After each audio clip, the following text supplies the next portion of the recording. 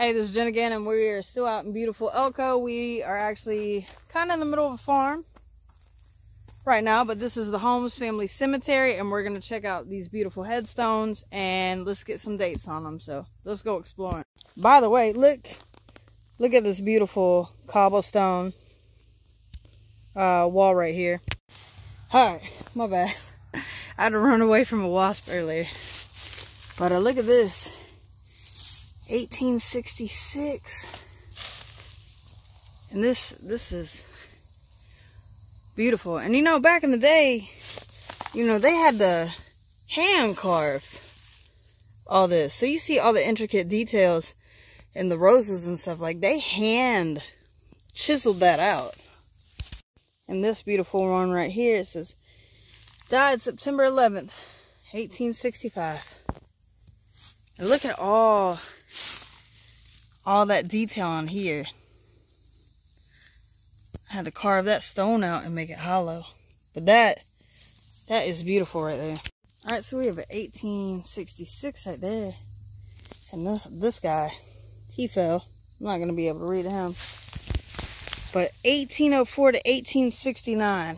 Look! And these mosquitoes. Massive. Look how massive that is. That's beautiful. And you know what? The more intricate and the bigger the headstone, that shows you, like, back in those days, that family came from wealth. You know, just so you know.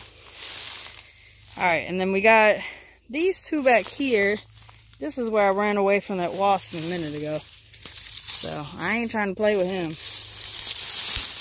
Oh, spider.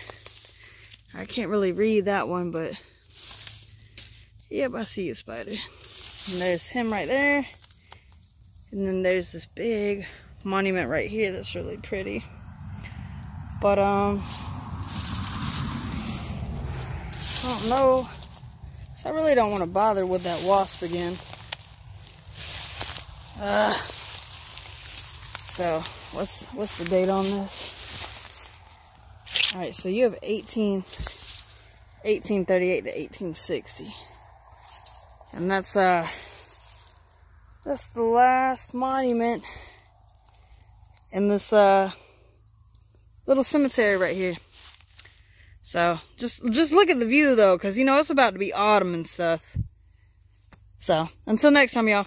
What, y'all? I forgot this little one right here. This little 2-year-old headstone right here.